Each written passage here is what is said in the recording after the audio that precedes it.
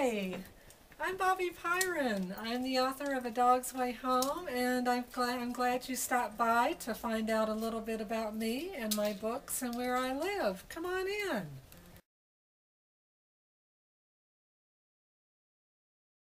So I often get asked what inspired me to write A Dog's Way Home. When I was a child, my two great passions in life were dogs and reading. I read all the great classic dog stories.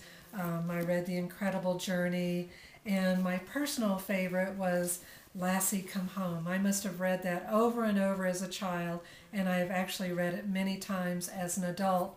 I like to say that my book is my own personal love letter to not only these great classic dog stories, but also to the bond that exists between dogs and their people.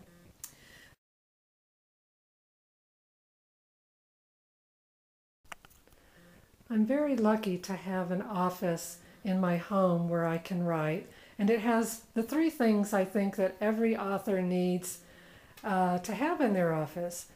Things that inspire me, and a window to gaze out of, and it also has the most important thing, a desk where I can sit down and get to work.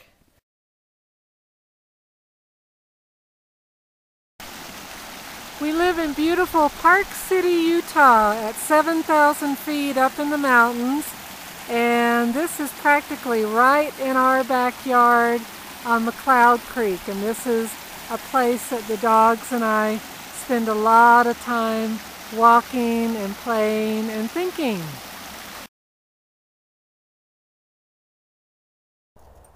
And this is Teddy.